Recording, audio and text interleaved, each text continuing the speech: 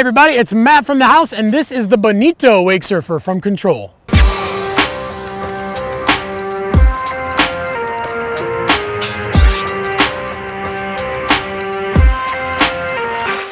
All right, the Bonito is a pretty rad board. It's obviously a skim style board for spinning around and doing tricks and stuff. We've got these little small fins so you get a really easy release. It is a compression molded board, so it's nice and sturdy. You're gonna get a lot of really good float. And the nice thing too is it's got that full length deck pad on top. So if you are spinning it around and you need to walk around on it a little bit, you've obviously got that option.